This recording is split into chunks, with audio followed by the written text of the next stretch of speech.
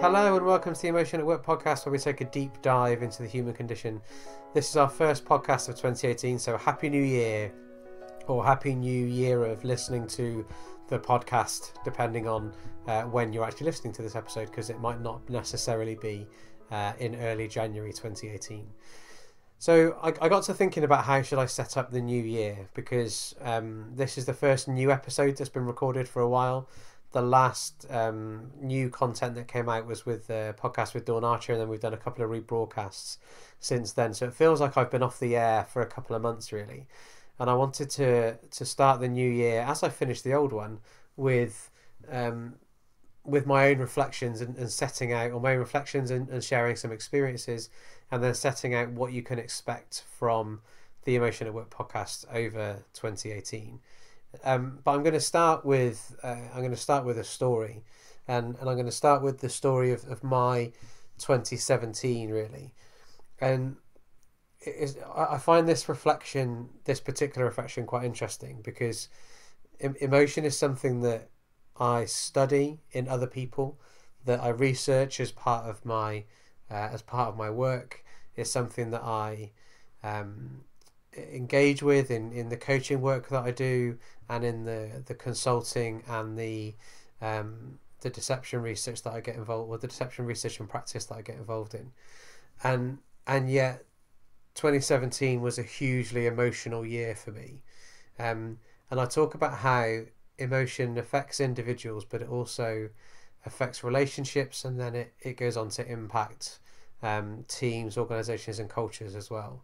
And for me, this year's been really, really interesting from a personal perspective, in the interaction between emotion and identity.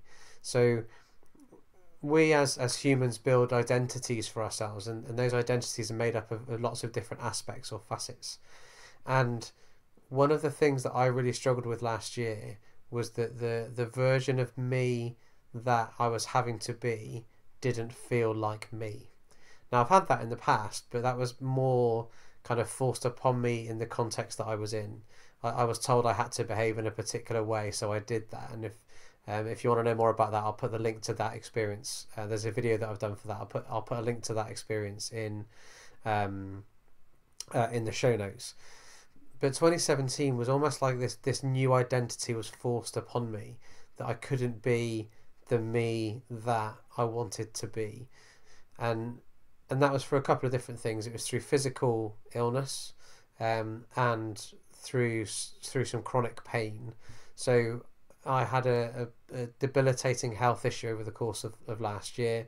The reason the podcast was off the air for a couple of months was because I had some surgery to get that issue fixed. But one of the biggest challenges I faced, both before the operation and then post-op, but in slightly different ways, and I'll come back to that in a minute, was the emotional challenges that then brought for me, and how I felt like I lost aspects or parts of who I was.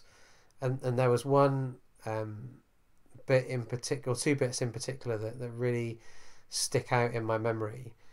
And one of those is walking through the city of London. Now, because a lot of the offices in the city have got glass in them, when I was walking along the street, I was able to see my reflection, and I physically stopped at one point to look at who was walking in that glass, because it just did not look like me, or not the me that I knew anyway. So I've seen myself walking in reflections in the city for years. I've worked in and around the city for the last decade, if not longer. And so, but there was a point this year where I was walking along and I just didn't know who I saw. The way they were walking, their gait, their posture, how they were holding themselves just didn't look like me. And it caught me really physically and viscerally. And it really made it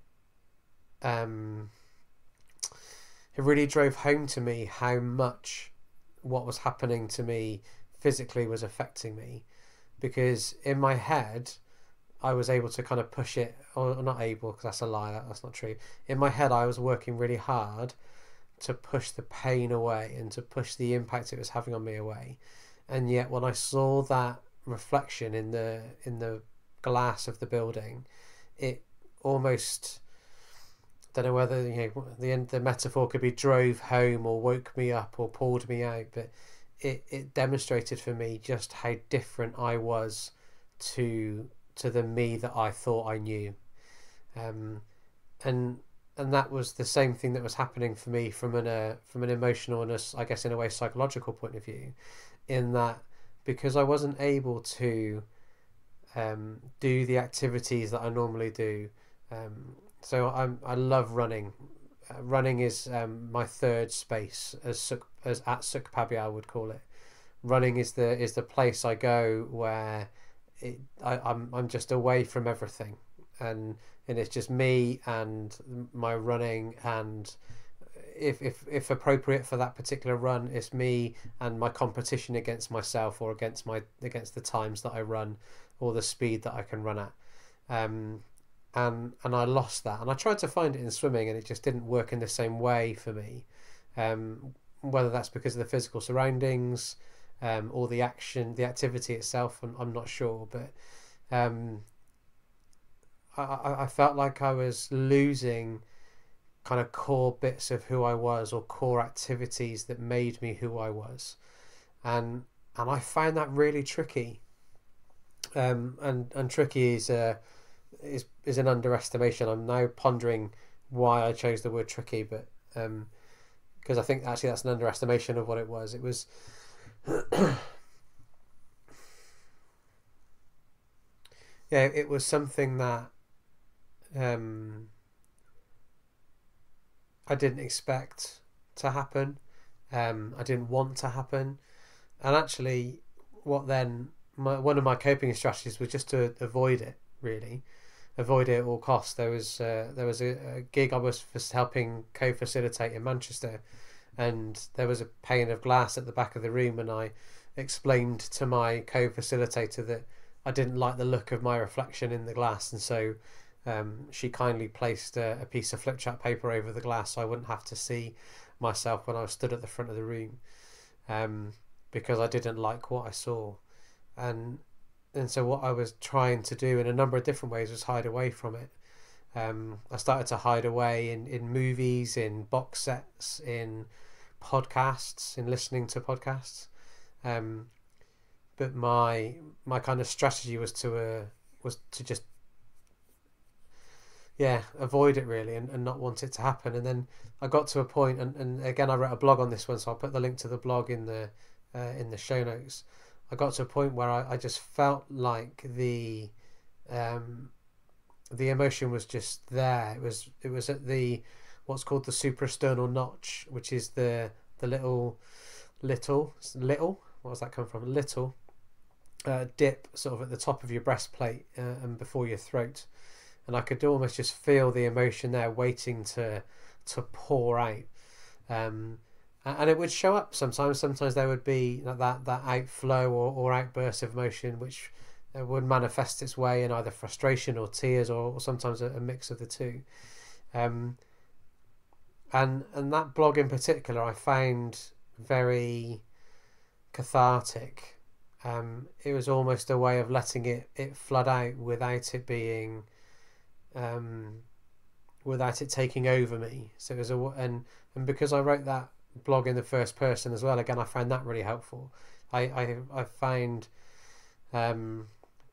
talking as if I were those feelings as a way of helping me work with those emotions, and both of the things that I've talked about there, both the avoiding and trying to hide it away, and the reframing, are two common emotion management strategies. And I'll put some link in the show notes to some work by a man called James Gross into emotion regulation. He talks about 5 predominant emotion regulation strategies that individuals use. And for me, the the reframing of talking in the first person as if I was the emotion I found really helpful, but also the other coping strategy that I used was to hide it, was to avoid it and not give it any attention, just to deploy my attention in a different way, which just ignored this set of feelings that were happening over here. And as a practitioner, I guess I look back now and I find it really interesting, almost doing like some meta-analysis point of view of reflecting on and then analysing my own responses to the emotional challenges that I had last year, because I find I had to work really, really hard last year, especially to find joy. Also, so for me there's like a distinction between there's the momentary emotion of happiness, so that moment where something makes you laugh, or you see something that you really like, or you see someone that you really love, or you do a particular thing that makes you happy there and then in that moment. So there's like that momentary happiness, but then there's a broader kind of state of contentment. And I've been quite lucky, I guess, in that I find that traditionally I found that quite easy to do, or quite common for me. That's a better phrase. I find it quite common for me to be able to find that state of contentment, to be happy with my lot, to know that life isn't perfect, life isn't great all the time. There are issues and tribulations and challenges and trials. You know, the classic running your own business. There are some times where you don't know where the next month's money is going to come from, but actually in the round, I'm content with my life. And in 2017, I really struggled to find that. I really struggled to find that contentment. And then what happened is I got cross about the fact that I couldn't find it. So it kind of added another layer of frustration. So I was already frustrated at my health. I was already frustrated about the impact it was having on my life. I was frustrated about the fact I wasn't able to kind of see myself or be the me that I wanted to be. And then there was this extra layer of frustration that I was sort of layering in on top. So the looking back now on what I was doing and how I was doing it almost makes like an interesting case study for me to learn from for the future. Because I really didn't enjoy that. I didn't enjoy that struggling to find that level of contentment, to being happy in the round, because that's just something that didn't come easily for me at all last year. So why am I sharing all this stuff then, is a question that pops into my mind, because I've just looked at the notes that I had for this podcast, and everything I've just been saying for the last 12 minutes or so wasn't on the list of things that I was going to talk about for today. So why am I sharing all of this stuff? I guess because no, that's not true. So I'm doing it for a couple of different reasons. One, because one of the things that I want to experiment with on the podcast this year is more personal stories. So one of the things, what I loved about the podcast episodes throughout 2017 were that I delivered on my promise that I made to myself when I started the podcast. I had a mix of business leaders, practitioners, and researchers talking about the role of emotion at work. That could be emotional work in individuals, emotional work between people, or emotional work in culture. And I absolutely delivered on all of those three fronts last year. But what was missing, or one of the things that, maybe not missing, but one of the things I'd like to add to that, maybe there's another reframe for you. One of the things I'd like to add to that is talking with individuals about some of the emotion at work challenges that they've had.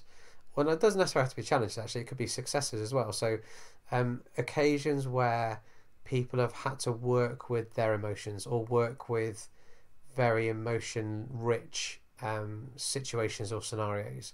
So that could be about meetings that someone's had to mediate. It could be about personal experiences that they've had. But I'm really looking to get that individual perspective in a way, like I'm sharing, not like I'm sharing, as I am sharing now, or have been sharing for the last 12 minutes or so, talking about experience that they've had, how it was for them at the time, how they look back on it now, what that's kind of told them or informed them about their practice, because I think there's some real value in hearing how other people work with their emotions. Now I can bring some, I can bring then some of the evidence-based decoding of what's happened, whether that be about how like me, I was struggling with identity and how that works, whether it be about what it could have been that was triggering the particular emotions, whether it could have been or whether it is the coping mechanisms and the way that people work with their emotions. That's what I can bring to the podcast, and I can start to share some of the reasons or rationales or the research that sits behind what people do. But I really want to add that aspect of what individuals bring. So emotion at work in stories, I put a call out in October on Twitter and LinkedIn to say, if you feel you have a personal story that you can share around emotion at work, then I want to hear from you. And I want to repeat that call now. If you're listening to this podcast and that's something, either what I've said over the last, in the introduction to this podcast, or if it's triggered something in you to make you think, you know what, I've got a story I want to tell, then I really want to hear from you. Now, I've got the technology to be able to either disguise your voice if it wants to be anonymous, or I can get someone else to use the voice of an actor type thing. If you want it to be anonymous, we can work with that. But also, if you're happy just to tell your story, then I'm good with that too. Now, I know some people have put their hand up already and said, I want to be involved in that. And if I haven't been in touch with you already, I'll be in touch with you soon so that we can get those podcasts recorded. But this is something that I'm looking to add. Now, so my reasons for sharing my story for 2017 then, partly it's as a way to say, I'm willing to get involved in this too. So that's part of it. It's a small part of it. For me, the main driver, like I said in the blog that I wrote during the course of the year, is I don't think this topic is talked about enough. I don't think there are enough people in the world that are saying, I struggled, and this is how I struggled, and this is why I struggled, and this is what I did. And I want to get emotion at work something that we actively talk about, engage, and work with, and that's never going to happen if we don't talk about how we feel. So that's what's driving me to open the podcast in the way that I have. It wasn't my plan, but we have, so there we go. All right, so I mentioned that I want to add to the podcast format, getting more personal stories involved. There's other things I want to add to the podcast format as well. So we're going to have we will have podcasts with multiple guests this year. So there will be podcasts that will come that will have more than two voices on. So every podcast last year, apart from one, and even then it was part of one, only had two voices on. So what I want to do in 2018 is to get more voices on the podcast. So we will have podcasts with multiple guests, which I think is going to be a challenge of my hosting duties. So as a host, when there's only one other person to talk with, actually you're more of just a conversation partner than you are a host. Whereas if we've got multiple voices on, then I think that's going to challenge my hosting duties. So I'm looking forward to that challenge. Also, we're going to be doing some live podcasts. So we are going to do 2 live podcasts this year. I've just decided we're going to do 2 live podcasts. I was going to say, I don't know how many we're going to do, but we're going to do 2. When we're going to do them, I don't know, or where we're going to do them, I don't know, but there will be 2 live podcasts this year. So if you want to be part of the audience for a live podcast, then I will put a link to somewhere. I don't know what it will be because I've just made it up. We'll put a link in the show notes to somewhere you can go to register your interest for taking part in or being interested in coming along to a live Emotion at Work podcast.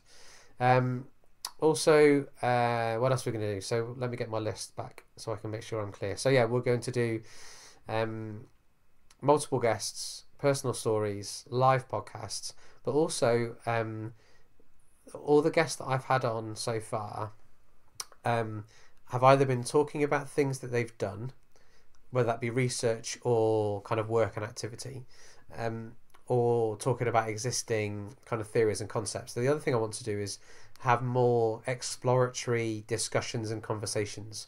So where we've got practitioners or researchers coming together to talk about ideas or concepts or notions that people are positing for the first time.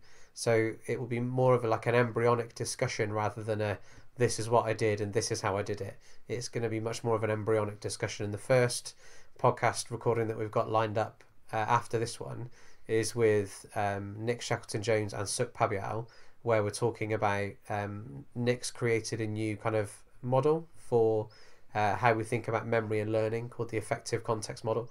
And we're going to talk about that, or myself and Suk and Nick are going to explore that as part of the first podcast. So it's much more of an exploratory discussion. So that's something that we'll look to do more of through the course of 2018.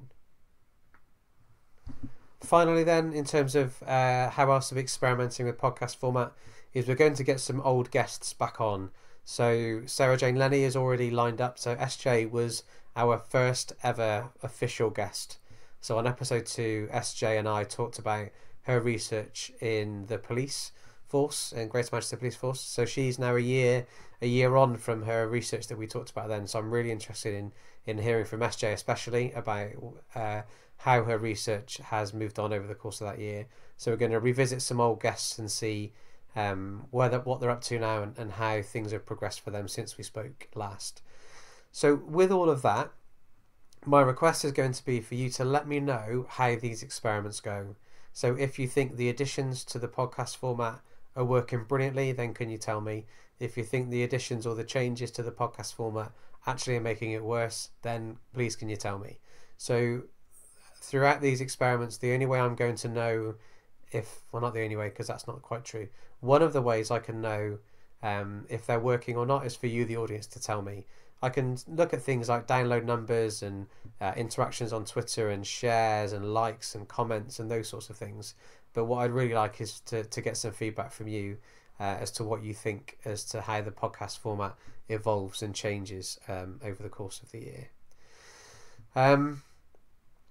What else am I up to then? What else am I looking forward to this year? So I'm looking forward to doing more with Emotion at Work. Emotion at Work is something that came into being formally last year in 2017, and I'm looking forward to doing more with Emotion at Work, both within the podcast but also as a business as a whole. Already we've got work happening where I'm doing some consultancy work on some talent programs. I'm getting involved in additional research into the way that people negotiate credibility and negotiate their identity in the workplace. I've got some really interesting work where I'm coding some videos to do some behavioural analysis work to see what are people saying and how does that relate to what they might actually be thinking and feeling. So I've got a real variety of work coming up over the course of the year as well. So I'm excited for 2018, both from a personal health and well-being point of view, but also from what the future of the podcast is going to look like, and also what the future of my work will look like too. So before I close off this episode of the podcast, then I just want to say some thank yous. So first of all, I want to start with a huge thank you to Simon Leverton. So Simon edits this podcast for me. So he doesn't have, one of the things I said about the podcast from the early days is that what you get to hear is unedited. So we don't kind of chop bits in and out or move bits around or splice between guests. One thing that we hold on to is what you get to hear is the natural conversation that occurred. But in terms of helping fix my audio quality issues, in terms of making sure that the levels are set appropriately, in terms of topping and tailing the podcast for me and just making sure that it's of the best audio quality it can be. So a huge thank you to Simon for the work he does in editing the podcast. Also a huge thank you to Ross Garner, who's at Ross Garner GP on Twitter. Ross has been instrumental in helping me put the Emotion at Work podcast together. The learnings that he shared with me from his experiences, both with his own podcast and with the Good Practice podcast, has been just exceptionally helpful. So I wouldn't be where I am without all your help, Ross. So thank you very much. I'm exceptionally grateful. Also want to say thank you to Simon Heath, because there was one podcast in particular where I'd made some huge errors with my audio recording, and Simon's had a friend who works in a music studio that managed to work some magic to get the audio quality up. So thank you, Mr. Heath, for your support over the course of the year as well. Also, huge thank you to all of our guests. I never thought I would enjoy interviewing all of you as much as I have. It's been a thoroughly enjoyable, educational and informative experience. So thank you so much to all of the guests that we've had on the podcast. And then most of all, thank you very much to you, fair listener, as I've called you a number of times over the course of the year. To have a podcast that is being downloaded, accessed and listened to as regularly as this one is it blows my mind, really. And I'm just really pleased and really proud that you like what I'm doing, that you like the content, that it's something that you're finding useful and engaging, and the messages that I get from you that tell me how helpful and useful certain episodes or the podcast as a whole have been, all mean an awful lot. So thank you very much. I wasn't sure whether this podcast would be any good or if it would be a bag of shit, but it seems as though it's going well. So I'm incredibly pleased that that's the case. So thank you very much, fair listener, both for listening to the podcast so far over the course of 2017. I'm really excited about what the podcast is going to bring for 2018. We got some really great guests lined up already. I mentioned Nick and Suk. Also, we've got Professor Carrie Cooper, who's the president of the CIPD. We've got a recording with him lined up. We've got Sarah Taylor, who's doing some really interesting research into social care. So there are some really exciting podcast episodes that are coming your way. So without further ado, I'll say thank you very much for listening. The next podcast will be out a week. No, where will it be out? The next podcast will be out on the 18th of January, so you can hear from Nick Shackleton-Jones and Suk Pabyal on the 18th of January, and then episodes will follow fortnightly after that. So once again, thanks very much, thanks for listening, and here's to an amazing 2018. You've been listening to the Emotion at Work podcast, written, recorded and presented by Phil Willcox, edited together by Simon Leverton.